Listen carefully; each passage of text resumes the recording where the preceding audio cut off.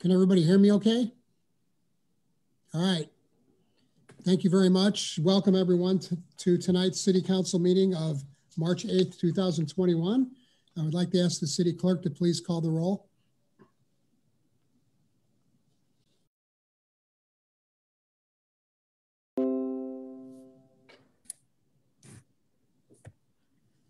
Councillor McLaughlin? I'm here. Councillor Runyon? Here. Councillor Randall? Present. Councillor Richardson? Present. And Mayor Mays, I did see Councillor Long Curtis earlier, but I'm not seeing her now. Okay, I'm sure she'll show up presently. And I'm here as well. Okay, next on the agenda. Next on the agenda is the Pledge of Allegiance. I would like to ask Councillor McLaughlin to please lead us in the pledge. I pledge allegiance to the flag of the United States of America and to the republic for which it stands, one nation under God, indivisible, with liberty and justice for all.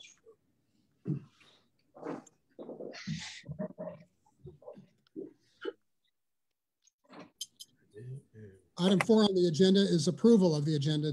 Is there a motion to approve the agenda?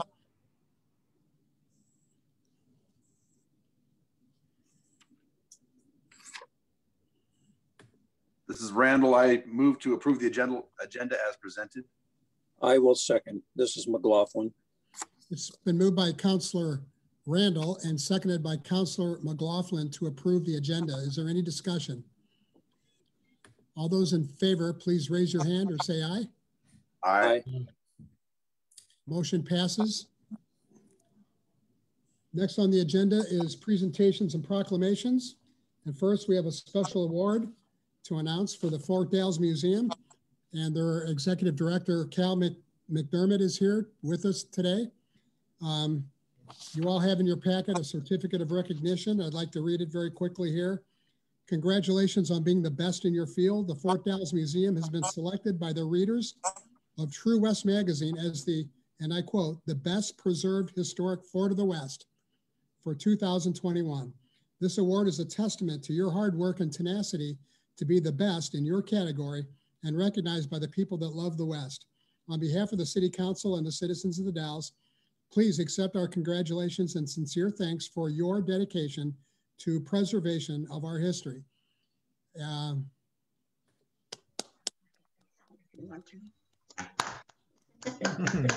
Thank you very much. Yeah, go ahead if you'd like to say a few words. Please proceed. I always like to say a few words.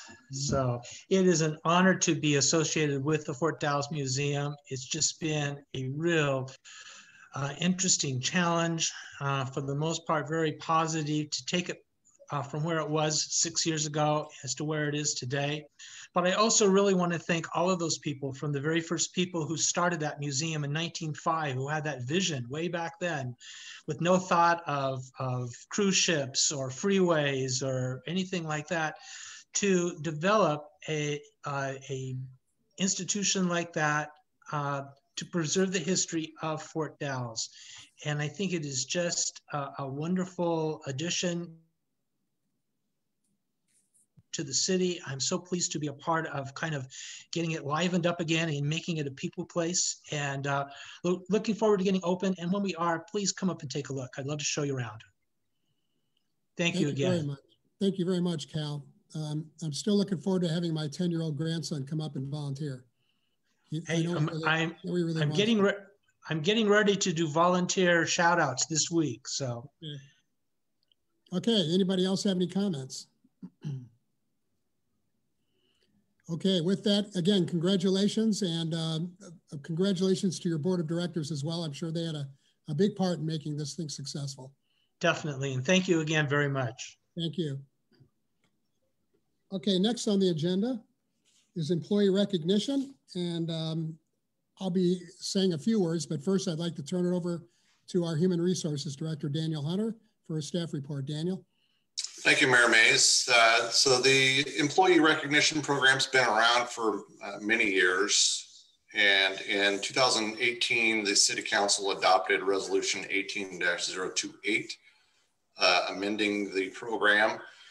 And in large part, that was one, to get larger buy-in from not just employees, but also City Council. Previously, there was some understanding among employees that only supervisors could nominate employees, and now all city employees could nominate their peers. City council members can nominate employees.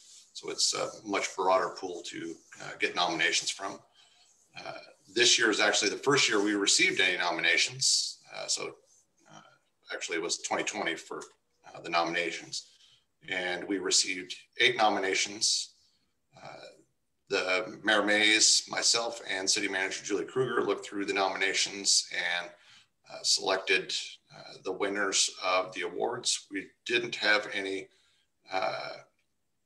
nominations for Innovative Thinker this year. We did have nominations for Customer Service and Team Player Award. And the winners of those 2 awards were unanimous amongst the 3 of us. And with that, I will turn it over to the mayor. Thank you, Daniel. I think it bears mention the names of the people that were nominated, because it was a very difficult decision for the 3 of us to make. And I just wanted to mention that the nominations for the Excellent Customer Service Award were every police officer was nominated for that award. And also the water distribution operator, Richard Prentice. And the winner that was selected, if you want to call him the winner, it's kind of like the Academy Awards. The award goes to Maggie Pondo of the library, and she is here with us tonight. And the nominations for Team Player Award were Transportation Division Manager David Mills, again, every police officer, IT Specialist Peter Bradley, Equipment Operator Nathan Munson, Safety, the Library Technical Assistant, I just mentioned Maggie, she was nominated for this as well. Finance Director Angie Wilson, and Water Distribution Operator, again, Richard Prentice, who was also nominated for the Excellent Customer Service Award. And after a lot of deliberation and a very difficult decision, the award for the best team player for the city is Bailey Volk, our safety officer, who is also here with us tonight. So I see Bailey holding up his certificate, which he's obviously very proud of. Maggie, if you can is there any way you can put your video on? I'm trying to, I apologize. I am here, hold on. Okay, and I trust you're also holding up your certificate. There you are, okay. Yes. You wanna hold up your certificate? There we go. There she is. Thank you. Okay, thank you very much, and a job well done to both Maggie and Bailey. Thank you. How about a nice hand?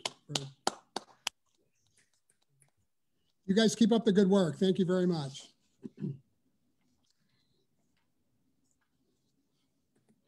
Okay, third on the agenda, or third under presentations and proclamations, is a proclamation declaring Red Cross Month.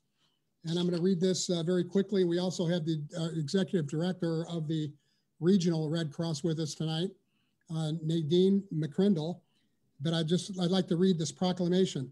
The Red Cross, American Red Cross, is a humanitarian organization that eases people's suffering during life emergencies throughout Oregon, across the United States, and around the world. The Red Cross Cascades region has a long history of helping our neighbors in need by delivering shelter, care, and hope during disasters, making our community safer through providing life-saving blood, teaching skills that save lives, and supporting military, veterans, and their families. Last year in the Cascade region, more than 3,000 volunteers helped the families affected by over 650 home fires by addressing their urgent needs like food and lodging and providing recovery support. Meanwhile, when large disasters like the Oregon wildfires devastated our region, volunteers from our area and all across the country provided 173,489 overnight stays, 387,590 meals and snacks, and 9,955 relief items, emotional support, recovery planning, and other assistance. The Red Cross continues to carry out the organization's 140-year mission of preventing and alleviating suffering. During the trying times of COVID-19 pandemic, People have stepped up to help others in need, whether it was responding to this year's record-breaking disasters across the country or rolling up their sleeves to give more than 148,500 units of blood in the Cascades region when our country faced a severe blood shortage. This life-saving work is vital to strengthening our community's resilience. So I, Richard Mays, Mayor of the City of the Dalles, hereby proclaim March of 2021 to be Red Cross Month in the City of the Dalles, Oregon, and encourage all citizens to join in this observance. I thought oh, there she is. Ms. McCrindle, welcome to our City Council meeting. Congratulations on the proclamation. And I'd like to offer you the opportunity to say a few words to our City Council and citizens. Thank you. Thank you very much, Mayor Mays, and good evening, Mayor Mays and councillors. Thank you for the opportunity to comment this evening and express our gratitude to the City of the Dalles for proclaiming March as American Red Cross Month. As you mentioned, my name is Nadine McCrindle and I'm the Executive Director for the Central and Eastern Oregon chapter of the American Red Cross.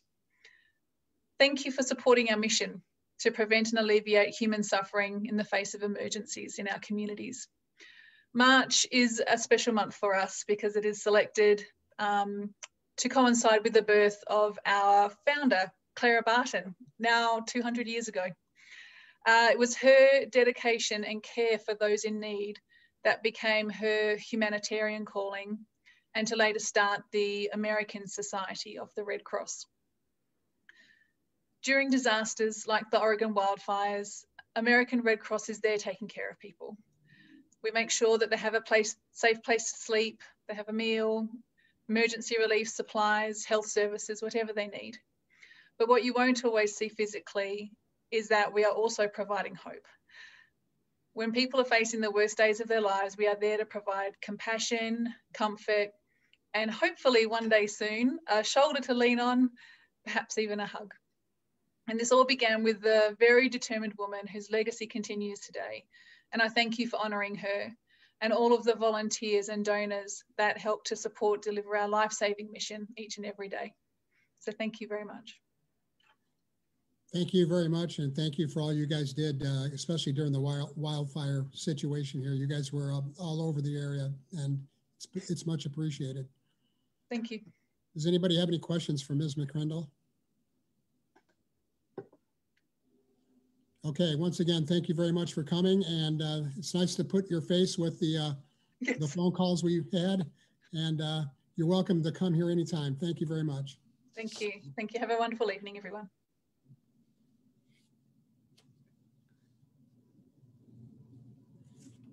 Item 6 on the agenda is audience participation. During this portion of the meeting, anyone may speak on any subject which does not later appear on the agenda. 5 minutes per person will be allowed. If a response by the city is requested, the speaker will be referred to the city manager for further action. The issue may appear on a future meeting agenda for city council consideration. Is there anyone in the audience who would like to speak to the city council on anything that is not on the agenda for up to 5 minutes? And I see one hand up, Mr. Jim Wilcox. Go ahead. Thank you, Mayor Rich and council people. I really like the fact you're giving out awards, by the way, to the city employees. That's a great idea. I come to you tonight with an issue that about 15, 20 years ago, I worked with our utility billing for the city and worked out a little problem there. But another one just recently came up that I wanted to bring to your attention. And I also I don't want to bring a problem. I want to bring I think a reasonable solution. And the problem is most of the landlords, if they haven't received it, will. And I didn't realize I had one until a friend of mine who's also a landlord brought it to my attention. There's a document that you sign with the city if you have, a tenant moves and you want the water left on, you sign and say, I'll pick it up when they sign out. Well, the new one, and I don't remember this before, but it also says that if they don't pay the bill, you, the landlord, are stuck with it. I don't want unpaid bills by anybody, but there is no provision to let the landlord know if that bill is unpaid, if it is supposed to be paid by the tenant. And the lady sitting with me tonight has had a situation where a tenant moved out, did not pay the last rent, and had over 7 months unpaid bills. Well, the city water sewer bill is about $105. I'm rounding off. That's within $1, I think. 7 months of that is ugly. And if you look at what's happening, it's very possible that a landlord in our community, any community in Oregon, could be going 15 months without receiving any rent. And all a person has to do is say, well, it's COVID related, without receiving any rent. And then if they are supposed, whether they are supposed to be paying the water bill or the landlord took responsibility, you could have up to 15 months of water bills. The only help that landlords are even being considered for in the legislature is some help if you give up 20% of your income to get any help on the other 80%. Well, I got news. Is anybody on the screen right now willing to give up 20% of their income? I don't see hands going up really quick. Well, the landlords are getting beat up ferociously. And I can tell you from my livelihood, which is real estate, that there's a lot of homes in the Dalles that are now going from rentals to owner occupied. That does not help the rental situation, does not help our housing situation at all. And every time you add a disincentive to being a landlord, you have fewer rentals. So I'm asking the council, I'm not asking you to give up the money and not collect, but what I'm asking is with this policy is that you add that if the city has a tenant that's signed up and it's not the landlord, the owner, but it's a tenant, and that tenant goes a period of time without paying, that the landlord is notified. Right now, the answer my friend got was, well, anytime somebody moves out, you'll have to call the city and see if they owe anything. Holy crap, that's wrong. If you expect us to pay it, tell us up front. So maybe we can do something about it before it gets out of hand. But to just say, we're not going to do anything to collect, but when the time comes, it's on you, landlord, that is not right. That's absolutely not right. So my suggestion is, okay, you got to get the bills paid, because those that aren't paid, Dave Anderson and Angie, we know somebody's going to pay for them eventually, and it's going to be the other ratepayers, and I don't want that to happen either. So I think to work a little more closely and give the landlords a break. Don't just sit back and allow those bills to roll up if a tenant is responsible for it. Don't let it roll up. Let the landlord know, or the property management, whoever. Once they're notified, if they don't pay, I mean, they may not be able to do anything under the state's edicts right now. There's not a hell of a lot they can do, but at least they have some knowledge up front that it's happening. But to put it on the landlord to have to call to find out if there's a bill when somebody moves out, no. I think it's a courtesy and a service that you could give to local landlords to keep more landlords being landlords, making rentals available, to not keep it in the dark until it's a big bad bill and then spring it on them. So that's what I'm asking. I get trying to collect it. Both of us, and there's another person here with me, we don't want unpaid bills either, and we pay them on time. The other solution, but some people don't do this, I build it into my rent so that if they don't pay the rent, I'm still paying the water bill, but at least I know they didn't pay it. Others have it set up to where they only pay rent and the water sewer is something the tenant takes care of. But I think we need to allow people to do what they want in their rental agreements and not force them, because we're going to surprise them with up to a 15-month water bill. Okay.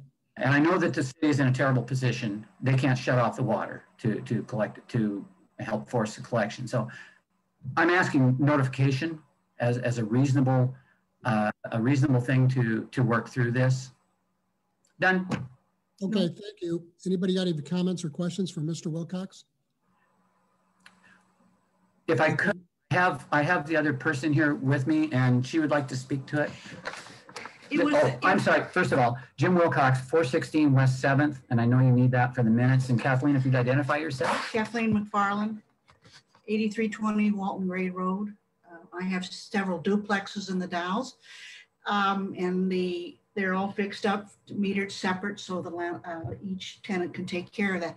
If this is the policy, I find myself having to raise a security deposit immensely to cover the water that is unpaid. So their security deposit is going to have to go up to cover that. So I just want you to make aware of that was when I called the city to ask about the water and found out it was $771.64 for this tenant. I asked her what to do, and she said, you need to build that into your security deposit. If you're wanting to make it easier for people to rent, and that is a problem everywhere, if you're forcing landlords to increase their security deposit up to, say, $2,000, $2,500, and then the person has to come up with a month's rent of $800 to $1,500 to $2,000, you're taking people out of, they don't have the cash to rent. Okay. Help us out here, please. Thank you. Thank you. Thank you very much. Thank you. Last call for any questions or comments. Councilor Long Curtis.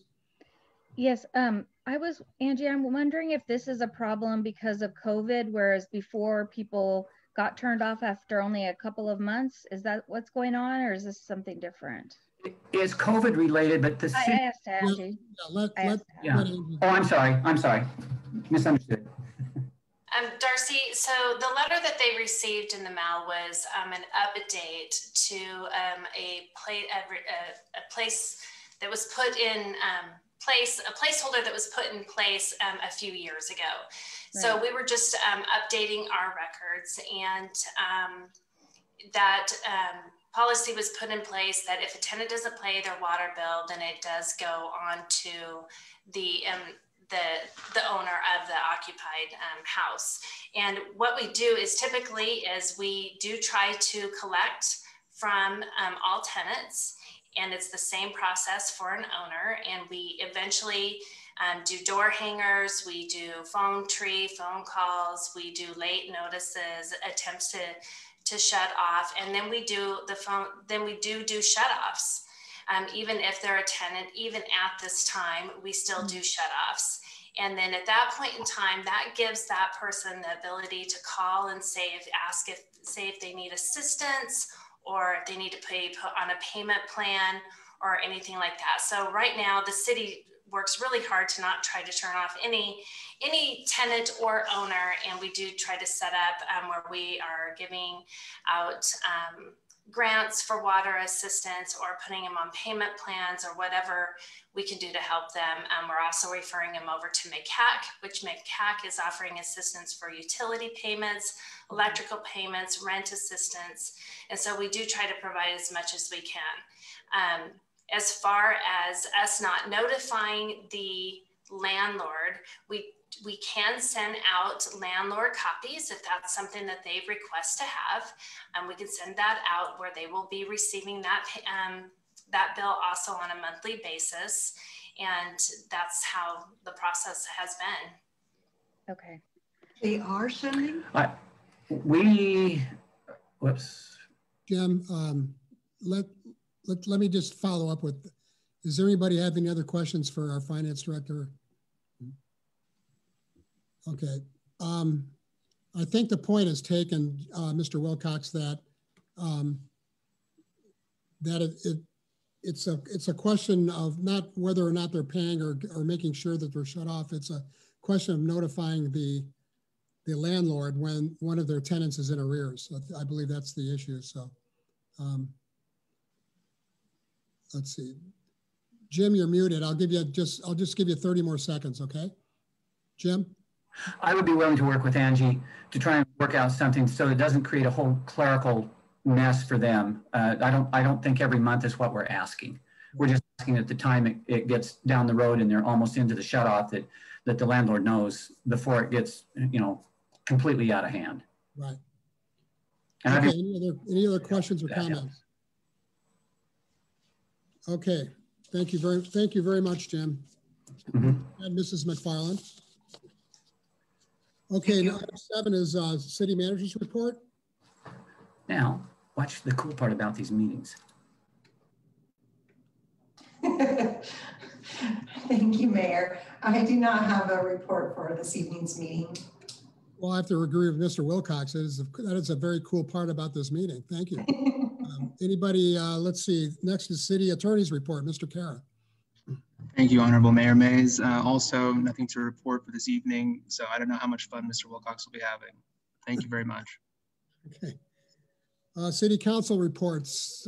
First one I see is the Councilor Runyon. I've been continuing to tune into the League of Oregon Cities meetings generally on Friday. There have been a couple of others and others to come, but I will detail all that to Izetta as appropriate, pretty much the same ones. Thank you. Councilor Long Curtis. Thank you, Mr. Mayor. So my report tonight is about the winter warming shelters. Today is March 8th, and those will be closing on March 31st. So that's about 3.5 weeks. We have some mainstream vouchers for housing that have come through as part of the COVID. And so we're able to get people into housing if we could find housing. That is the problem right now, is that I've got a bunch of people with vouchers, but no place to move them into. Other than that, everything seems to be going well. The winter warming shelter worked just like we wanted it to, and we've got quite a few people in there with serious medical issues that probably wouldn't have made it through the winter. And we've got some other people that were able to get their lives together, either with medical things being taken care of, or finding housing, or just basically having a place to be. So thank you to City Council for that. Thank you. Councilor Randall. Thank you, Mayor. Last week I received an email and a newsletter from the Goldendale Energy Storage Project. Other members may have also received this email, but I thought it was worth mentioning tonight. I've heard rumors of this project for a couple of years now. This is the first confirmation I've seen that it's a serious proposal. What it is a proposed $2 billion pumped storage hydroelectric facility to be constructed at the former Goldendale aluminum plant, which is about 30 miles east of the Dalles. Now it's estimated this will generate 3,000, I'll say that again, 3,000 jobs during its 4-year construction schedule. This is huge. The impact on our community, both positive and negative, will be substantial, especially if it coincides with the proposed expansion of Google. We haven't seen this level of construction activity since the freeways and the dams were built back in the 50s and 60s. I encourage everyone to check out their website. It's the Goldendale Energy Storage Project. It's mostly promotional, but there's good information and there's some conceptual drawings of the project. And anyone who's familiar with the proposed project site will recognize immediately the enormous scope of this project. And that's all I have. Thank you, Councilor Randall. I know they reached out to me a year ago, and then I never heard anything until recently. I believe some other councilors have been contacted. Are they planning on having any public meetings out here that you know of in the near future? None that I know of, and like I say, I haven't seen anything in the news. This is the first, like I say, the first confirmation that I've seen, solid evidence that this is a serious proposal. But yeah, I assume that there's going to be more announcements, possibly some meetings. It looks like the website is kind of set up to, like I say, to promote the project. So maybe they'll be seeking some input and some comments on that. Okay, Mayor Mays, they have requested to do a presentation to the council in an upcoming meeting. I think it's the 12th of April. Okay, thank you for that, Ms. Grossman. Before we get to, let's see, Councilor McLaughlin and Councilor Richardson. I think I neglected to back an audience participation. I think I cut it off after Mr. Wilcox. So after Councilor Richardson and Councilor McLaughlin give their report, I'd like to open it back up to the audience participation to see if there's anyone else who would like to ask questions or comment. So with that, let's go to Councilor McLaughlin. I have just one thing tonight, and that's at the airport, one task that was left to be accomplished was to complete an FAA document to resolve the city or the Dalles Port water rights. And that was due last Friday. And I just assumed that that was done. And that's the only thing I have to report. Thank you. Councilor Richardson. Thank you, Mayor Mays. Since last city council meeting, several little things, a number of constituent emails and conversations, mostly regarding people's concerns about Google. I have been participating or zooming into the Chamber of Commerce weekly government affairs presentations. And I'm actually up this Thursday at 7 to make one of those. So those are public meetings. So if anyone is inclined to be up at 7 and listen or play Stump a Counselor, I guess that's an opportunity. I attended last Friday, the 26th, I guess a week ago, Friday, the 26th, the first meeting this year of the community outreach team. I need to do some follow-up with that. And I think that's about it. I should say thank you, Mayor Mays, for also, I did have a walking meeting with you a week ago Monday to look at some potential urban renewal project sites. And I appreciate your time in doing some orientation there. Thank you, Councilor Richardson. I also attended a county board meeting last week, a beautification committee meeting on that same day, March 3rd, and an economic development committee meeting of Roscoe County on March the 4th. With that, let's move back to audience participation. My apologies for cutting out of there too quickly. Is there anyone else that would like to speak to the City Council for up to 5 minutes? I see Mr. Murray. Okay, hi. I'm Steve Murray. I live at 2645 East 11th Street in the Dalles. And I was wondering what the city's response to losing the appeal to LUBA over the development between 10th and 12th and what is it, Richardson? Richmond. Based on codes that weren't clear and I can't think of the word, but does the city have any plans to rewrite codes so that at least they're not going to lose any more appeals based on unclear codes? Well, that question cannot be answered at this time. We just got the decision recently, and I know that the City Council will be meeting soon, probably in executive session, to discuss that very issue. And as far as the codes, I would not necessarily agree that the codes were unclear. That is, again, something that we're going to be discussing and directing staff to rewrite or to clarify if we think that is necessary. Would anybody on the staff like to add anything to what I just said? Mayor Mays, I don't have anything to add. We will respond to any direction you have about that, but with regard to the development, we'll be moving forward consistent with the direction we received from the state and moving forward with that development in the coming weeks. Thank you, Director Cannon. Will you take the occasion maybe to, you and I had a conversation today, and apparently they've already started putting up a fence and doing some other work out there. And just so everyone knows, apparently what they're doing out there is completely legal and permitted to do some minor light work out there. Isn't that correct?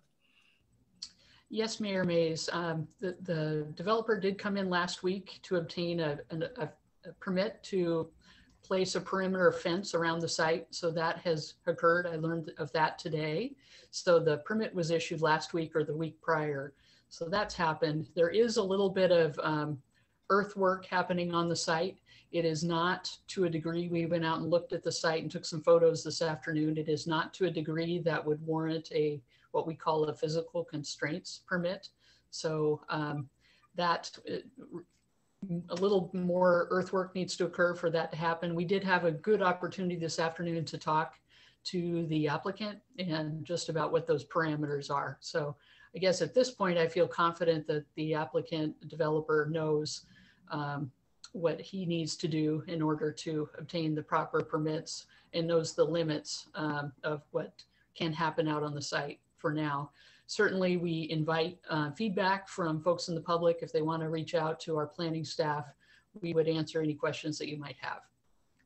Thank you very much. So, Mr. Murray, I'm sorry we can't answer your first question until later. I'm sure some information on your first question will be coming out very shortly. Okay, well, the second question I have then is, since the original denial of the permit was based on the potential safety, lack of safety on nearby roads, has the city looked at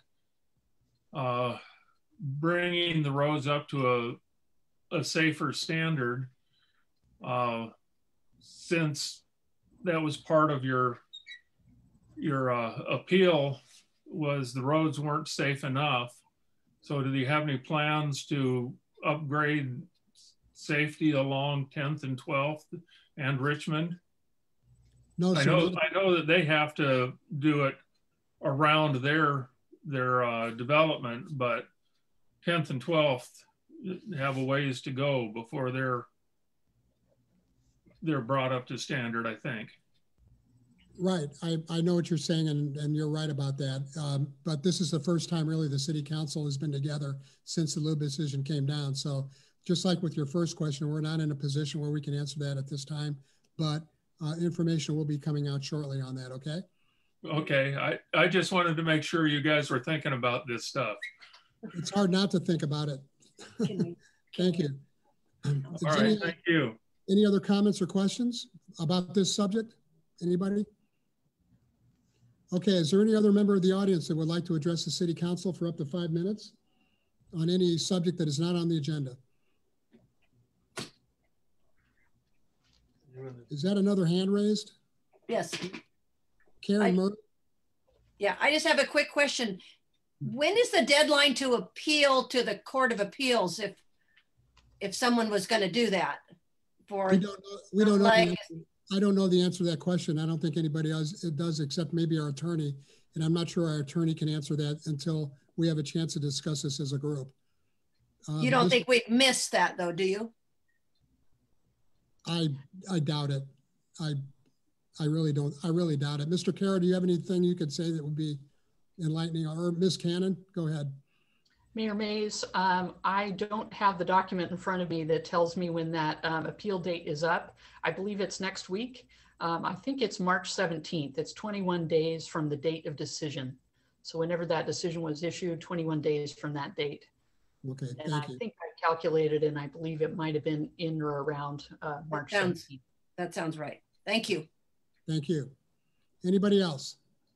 Last call. Okay, thank you very much. We'll move on to item 10, the consent agenda.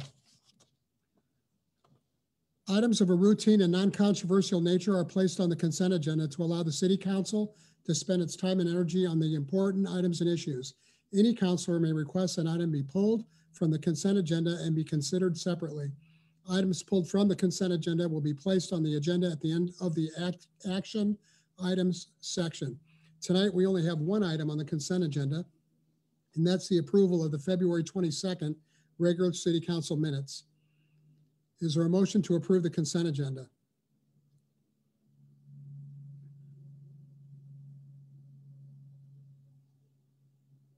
Councilor Long Curtis. Mr. Mayor, I will move to approve the consent agenda. Thank you. Is there a second? Council Mayor, Councilor Runyon, I'll move to second that. It's been moved by Councilor Long Curtis and seconded by Councilor Runyon to approve the consent agenda. Is there any discussion? All those in favor of the motion, please say aye or raise your hand. Aye. Aye. Opposed? Motion carries. Thank you. Item 11 is discussion. 11A is further discussion of the Google Strategic Investment Program. As you all probably know, the negotiating team negotiated a tentative agreement with Google. It was presented at the joint city-county meeting at the county's board meeting on February the 8th, I believe it was. No, the 17th. And then it was brought before the city council at our meeting on the 22nd of February. The The agreement itself is still being worked on by the attorneys from both sides. And for that reason, we don't expect that the agreement will be approved as we had hoped on March 22nd. So last week, on the 17th of March, the county board held another discussion and entertained some questions from audience members and from county commissioners. And those questions were answered. And now I would like to conduct this particular part of the meeting similar to what the county did last week. And that is to open it up first to city council members who would like to ask a question or make a comment. Then we'll open it up to the audience. And then we'll come back to the city council for any wrap up. So with that, I want to also let everyone know that we do have 3 county officials with us tonight that help us answer any questions. That would be the County Administrator, Tyler Stone, Administrative Services Director, Matthew Cleaves, and the County Assessor, Jill Amory. Thank you very much to Jill, Matthew, and Tyler for attending our meeting on this subject. So with that, let's open it up to the City Council. Does anybody on the council have any questions they would like to ask regarding this project at this point? Or comments? Seeing none. Mr. Mayor. Go ahead. Sorry. Go ahead, Councilor Richardson. Sorry, I trust everyone had a chance to see their email from Matthew. I just wanted to follow up on this. I know there was some question or a number of questions basically going to the point or the query. Does this deal, tentative deal, is it a good one? Have we negotiated a good deal in comparison to other communities? And there was some discussion at the county meeting that this was difficult to compare. Every deal has its own parameters and various aspects, so they're not precisely comparable. And yet, if you do look at the email that we received this week, you see that across the board in Oregon, I think over the last 15 or so years, the average is something like 30% of value of a large industrial project gets paid on. They're not paying 100% of the value of their various projects that get entered into SIPs or enterprise zone, but up to and about 30% on average. And the current deal is kind of a 2-part deal, and our percent has been negotiated to 50 and 60%. So that's not 100. It's still quite a break, but it's stacks up pretty well when you look at other deals around the state.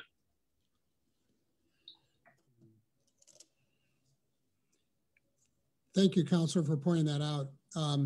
Yeah, I had a chance too to look at that table that was sent out, and I would agree with you that I think your observation is absolutely correct.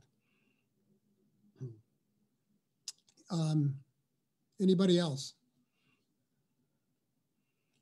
Okay, at this point, I'd like to open it up to the general audience. If there's anyone that would like to ask a question on the Google project or make a comment, now's the time to either raise your hand. I can see about 25 squares on my screen, and I see there's 26 people in attendance. So chances are I'll be able to see if you'd like to identify yourself and ask a question. Anybody? Mayor Mays, this is Roger Nichols. Yes, sir. Please identify yourself, your address. And I'm at 1617 Oregon Street. Thank you. And my question is, I would like to get some more information about the proposed aquifer adjustments that the city is proposing to deal with the increased demand for water. And I know that you have an excellent expert on the line. Well, as we mentioned last meeting, Mr. Nichols, those details on what's on the water situation with Google is currently being negotiated and will be released at a public meeting probably in the next couple of months. Other than that, not sure what we can say about it unless Mr. Anderson has something he'd like to add to that, but those details are currently being worked out. And the only thing we can say at this point is that we're ensuring that whatever we do with Google is not going to impact water rates, nor will it impact the water supply to the rest of the city. We know that much. I guess my question is to Mr. Anderson, assuming that this passes and everything goes through, what happens if we have a drought year? Will there be enough overhead to protect the water supply for the city of the Dalles? Again, I'm sorry, Mr. Mayor, I didn't know you were going to speak. Go ahead, Julie. We need to save that for the appropriate meeting, which is not tonight. Tonight is about the proposed agreement with Google. Thank you. Okay, anybody else? Questions or comments?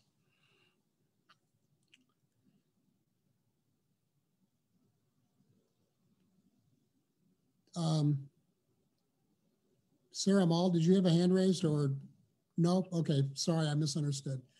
Okay, we'll cut it off at there. Last call. Comments, questions about the Google project? Going once, twice, 3 times. Councilor Long Curtis. Councilor Long Curtis. Sorry. Yep. So just to clarify, in case some people aren't reading between the lines, Mr. Nichols' question about whether the agreement affected that or not, we're saying it does not affect it. All this vote tonight and what we're discussing is only about the compensation that we're discussing between the city and Google if they build something. So maybe people are kind of feeling like it's backwards, like they want to know what they're going to build and then how much we're going to get. But just so the public understands, this is how much we would get if they build. And then whether or not they build and what it looks like, that's the next step, separate meeting, separate vote. I would say that's very accurate. And I think people should understand too that we don't know, they could build 1 data center, they could build 2, but until this agreement is passed, there can't be any consideration of the water or the numerous other things that Google has to go through in order to begin building 1 or 2 data centers. Thank you for clarifying that. Okay, I'd like to, Mr. Klebs, is there anything that you would like to say? Or let's go back to the City Council. Any other closing comments or questions? Anybody?